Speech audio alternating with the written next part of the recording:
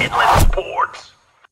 Well, tonight was the night. CBU getting their first Western Athletic Conference win of the season. In fact, it was their conference opener tonight against Utah Tech, and the Lancers win by a final score of 72-58. It was not looking good for the Lancers at halftime as they trailed by 3 in a very low-scoring game, 29-26, but they outscored the Trailblazers 46-29 in the second half to pull away and get their first conference win of the season. 9-7 overall, now 1-2 in the WAC. They were led by Scotty Washington, 17 points from off the bench, and he was a big boost, a big spark offensively to help the Lancers get the win tonight. And now it's a big stretch for CBU. They go on the road to New Mexico State this weekend and then back home for 2 more big games right here at the CBU Event Center, taking on Utah Valley and rival Grand Canyon. Big win for the Lancers, again, 72-58, the final score.